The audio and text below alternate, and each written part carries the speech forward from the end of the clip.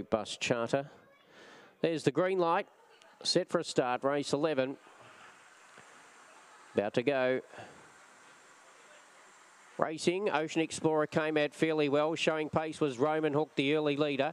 Second picks on its outside and going up on the inside, Zipping Goldie. Then around the outer was 4 aces. Further back then came Simon Rose. Out one on the track was Rip Off Roslyn, and then came Ocean Explorer. But it's Roman Hook, the favourite, doing it very nicely. About 5 lengths clear.